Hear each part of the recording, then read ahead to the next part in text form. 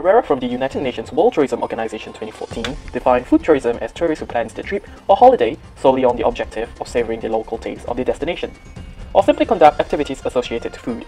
This is evident in Morocco as its Mediterranean diet alongside Spain, Italy and Greece was number 1 in the 2010 UNESCO list of intangible cultural heritage of humanity. This has made more tourists aware of the food culture in Morocco, thus creating a market for food tourism.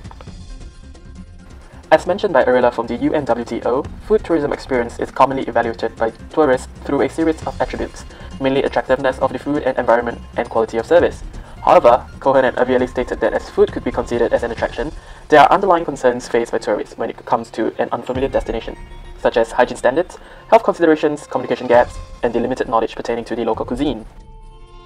While we were at the JIT, an interview was conducted with an Australian tourist who resides in Wales. He said that he would not revisit a country just for its food.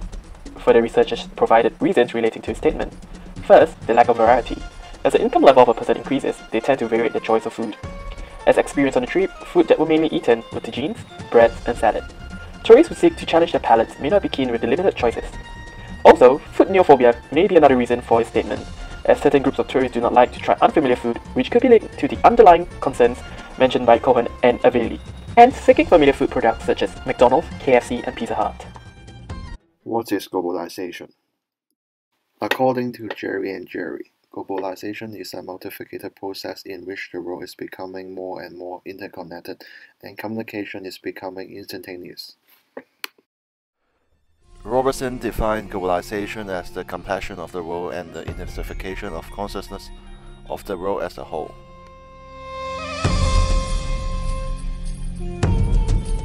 Morocco is now progressing internally to a greater globalization.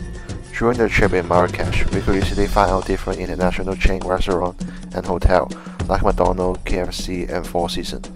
In some of the snack shops in tourist destinations, more of their products they showed were the famous international brands like Coca-Cola, Pringles, and Doritos. It's difficult to find some local traditional snack. According to one of the shop owners, most of the tourists from Western countries favor this kind of well-known and familiar brand products, and it can help them to increase their profits. However, globalization led to the loss of identity and local values in Moroccan cuisine. Cuisine, unfortunately, is dying out. It's attacked by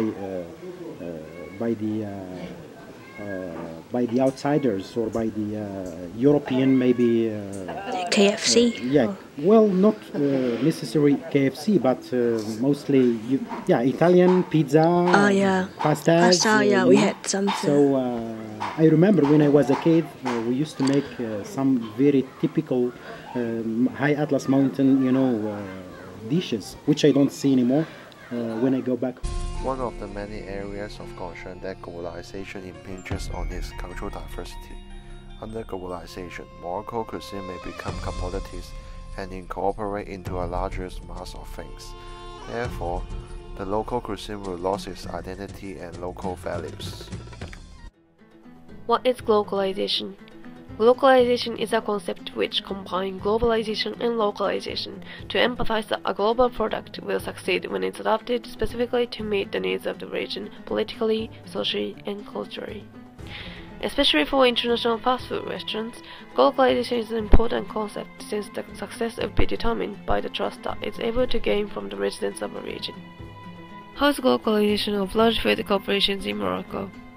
According to the research, Pizza Hut in Marrakesh, regular menus looks basically similar except the fact that they don't have menus containing pork because of religious adoption. A pizza, cheesy puffs and nuggets I tried there also tasted the same as the ones I had before.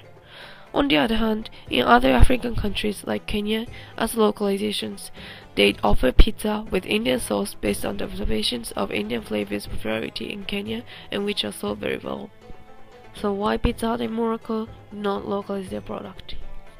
Firstly, maintaining restaurants' own brand identity is looked at as an important factor rather than adapting local preferences, because originally, traditional Moroccan meal like tagine is generally slowly cooked, and especially in city area like Marrakesh, the lifestyle has been changing to fast-paced. People tend to seek more those fast food restaurants to consume food easily and quickly. Secondly, regional taste has been so far accepted by locals already, and they desire something new which comes from Western countries, and they even long for those Western food cultures. However, localization could be a new opportunity for fast food restaurants in Morocco.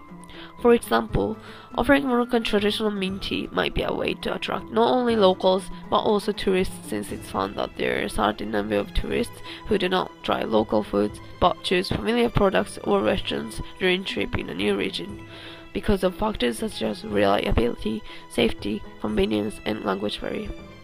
Therefore, localization for tourists could be another target for the future growth for Moroccan international food corporations. The food experience began on the first meal on the flight to Marrakesh. The box meal, which contains 2 types of sandwiches, cheddar cheese with honey mustard mayonnaise in a brioche roll, and a falafel with beetroot flatbread, the blend of Western and local. The first traditional tagine we had on the first night was an authentic experience, which was served on a traditional container, tagine. The role of food in different countries resembles the countries themselves. In Morocco, food was played a major role in completing the travel experience. In a lot of countries, food is becoming pleasurable and physical, significant and ritualistic to enrich the experience. While having the first meal before we camped on the desert, we were experiencing on how the Berber would have their lunch outdoor. The tour operators strive to provide us with the authentic eating experience and show how active they are.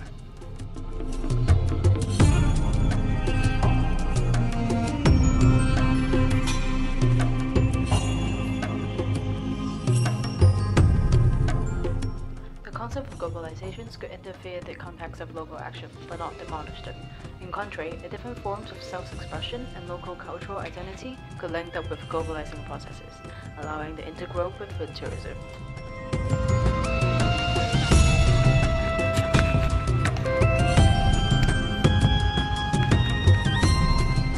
The food culture is an important part of the overall cultural product of an area, which falls into why different areas have a distinctive food culture.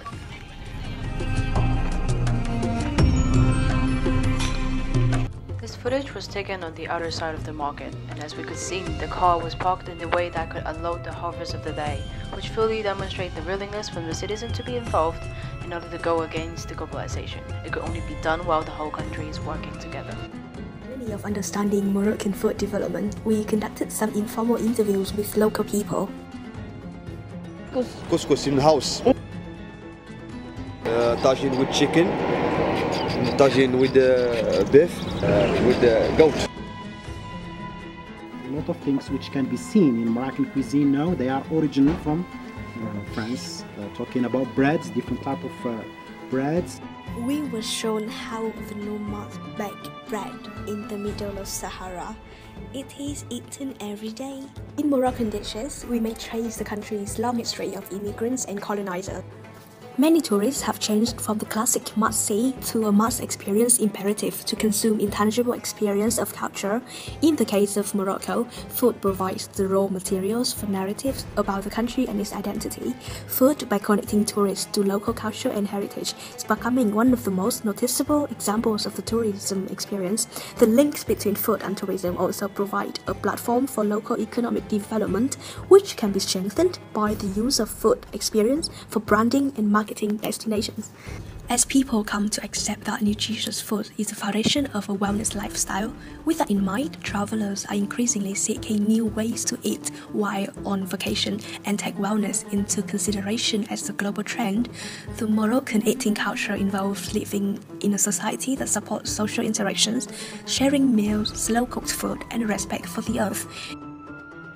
Particularly in the areas of development, marketing, and branding, one challenge is dealing with the shift towards intangible culture and make it a more unique experience when taking food tourism into consideration.